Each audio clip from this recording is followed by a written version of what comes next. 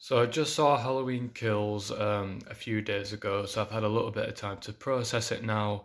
Halloween Kills is a sequel to the 2018 reboot slash sequel, which ignored all the previous Halloween films apart from the original. This takes place on the same night. Laurie Strode has been taken to hospital. Michael Myers escapes the burning fire, and now the whole mob is pretty much coming after him. Now, I am a fan of the Halloween franchise. I love the original film. It is a classic of the genre.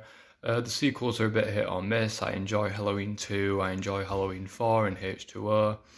And I enjoy the 2018 film as well. In fact, despite having some major issues with that film in terms of its tone and its script, I still feel like from a technical level and from a acting level, it is probably the best Halloween sequel out there. So I was looking forward to Halloween Kills. Unfortunately, this was pretty rough. I don't think it's a bad film. There are things that I generally really like about this film. For example, I really enjoyed the opening, the first 15.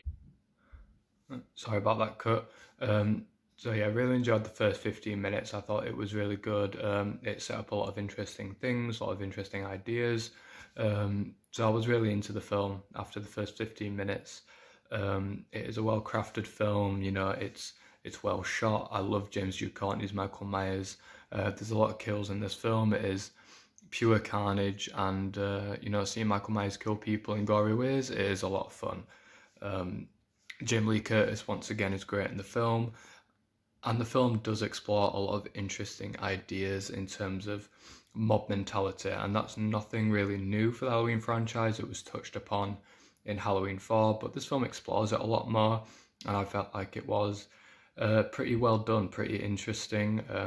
There's a really good scene in the hospital when the mob are chasing after someone who they think is Michael Myers, and it is pretty silly that they would mistake this person for Michael Myers, but it's still a pretty powerful scene that does kind of explore a lot of the dangers of mob mentality, and I thought that was really interesting.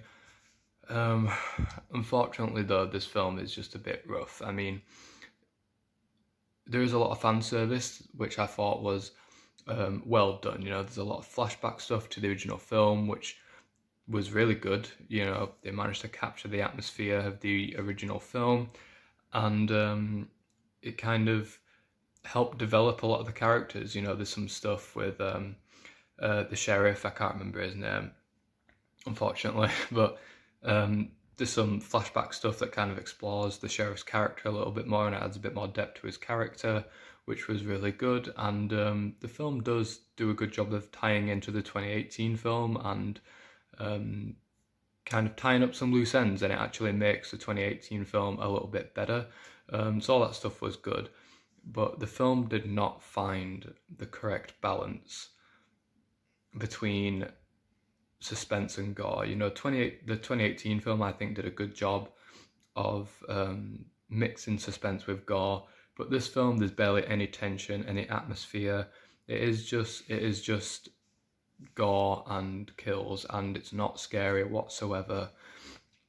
There's a couple of decent little suspenseful sequences, one where Lindsay is getting chased by Michael Myers in the forest and she's trying to hide from him. That was a pretty good sequence, but apart from that, there was absolutely no suspense, tension or atmosphere in this film, which is a real shame. And it just frustrates me that the filmmakers have such a big ego to say that they are forgetting about all the other sequels and this is the true sequel, when it has a lot of the same issues as those sequels did. The film also doesn't find a very good balance between the characters. There's a lot of characters in this one, a lot of returning characters from the original film, a lot of new characters, and it is a bit messy. They didn't find the balance between screen time and the characters. Laurie Strode is barely in this film. She's in this film for like 10 minutes, and most of the film is focused on the mob, which is, an interesting idea, like I said, but they did not find the balance between all these characters, and the film just ended up feeling really messy. With this being pretty much a setup for the last film, it's also not satisfying whatsoever. this film, you know, does not feel like its own film. It just feels like a bridge between two films, and you get to the end of the film and it's just, there's nothing satisfying about it. This film does not work by itself, and even a sequel that's setting up for a future film, in my opinion, should work by itself. This film, you know, does not. There's also a lot of pointless exposition between the characters. You know, I think the original film is summed up probably at least 5 times. You know, I'm really getting sick and tired of hearing all of the characters, you know, explaining the events of the first film like no one has ever seen the first film. It is really frustrating. And yeah, that's really all I have to say about this film. It's a big disappointment. It was well shot. There was some interesting ideas, some good character stuff. I like how it tied back to the first film and tied up a lot of loose ends. But overall, this is a film that is completely devoid of any sort of atmosphere and suspense and logic, really. It is just really rough. You know, I'm still excited to see Halloween Kills, and I hope that, I'm still really excited to see Halloween Ends, and I hope that that film makes this film a little bit more tolerable. But as it stands, I wasn't really a fan of this new Halloween film, unfortunately. So I'll probably give it maybe 2.5 out of 5 stars. So that's about it.